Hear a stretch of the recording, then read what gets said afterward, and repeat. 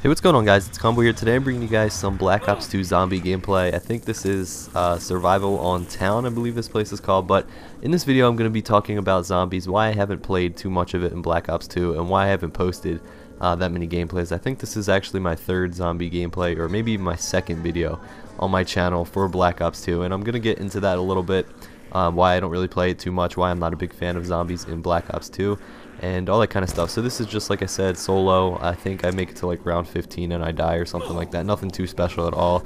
But I'm just going to get into talking a little bit about zombies. I know a lot of you guys are huge zombie fans, but for me personally, in Black Ops 2, it's a different story. So let's start it off, I guess. In the past, if you played Call of Duty on a Nintendo console, we didn't receive zombies in World at War, even if you beat the campaign or anything like that. Black Ops was kind of the first major step in the right direction, I guess, for Call of Duty on a Nintendo console. We did receive the zombie version, or the zombie mode in Black Ops, so that was the first game that we actually received, you know, some form of zombies. But even then, we only had one map. We only had Kino der Toten. We didn't have Dead Ops Arcade. We didn't have 5 or any of the downloadable content maps, so we were stuck with one map, I believe, for the whole duration of the game, which was unfortunate, but still we were all pretty happy to receive a zombies mode in a Call of Duty game. But in Black Ops 2 here on the Wii U, it's kind of a different story, because we still have no downloadable content on this game or on the Wii U for Call of Duty. Obviously you guys know that, so we've been stuck with the same launch maps, the same maps that came on the game or on the disc and stuff. There's no new game types that were released for the other consoles. We didn't get any of that. We're just stuck with transit and survival for the locations that the game shipped with. And for me personally, I never really got into Black Ops 2 zombies, because the first reason being is that I don't think the maps are good for survival. I'm a huge survival fan. I really didn't like transit at all. It was kind of stupid in my opinion, but I just wasn't a big fan of that. So survival is pretty much the only zombie type I play.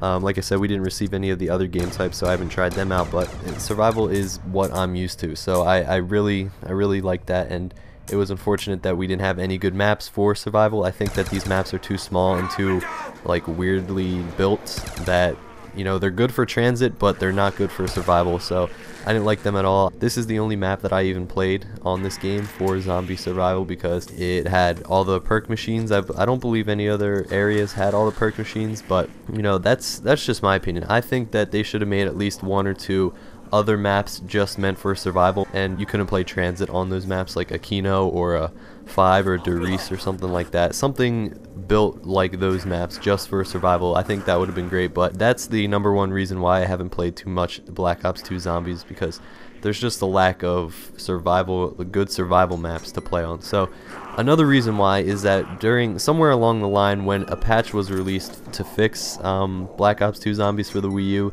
they messed up the recoil really badly on a few guns. So like the M8A1, I think the Scar, a few LMGs have ridiculous recoil. Like you shoot it once or twice and you're completely aiming at the sky, like not even exaggerating. It's probably like a 10 to 15 degree difference.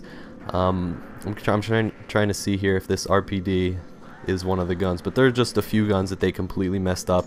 Type 25 is one of those as well, but you know, that's just really annoying, and they have yet to fix it, and they're not going to fix it. So it's just like, why play the zombie mode if half the guns in the game are broken and they have completely ridiculous recoil?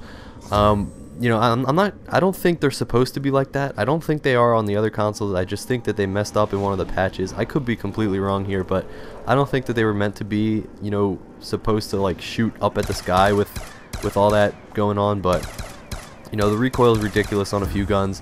You know, obviously with the lack of support, the no DLC, no new game types is just a nail in the coffin for me, and that's why I wasn't really a big Black Ops 2 Zombies fan. But I just wanted to leave you guys with one question before this gameplay wraps up, is if Call of Duty Zombies came out with their own game, just zombies, would you guys buy it? And it would obviously include more content, like more maps, more game types, more multiplayer, but it would just be zombies. It wouldn't be like the Call of Duty game. Would you guys go ahead and buy that?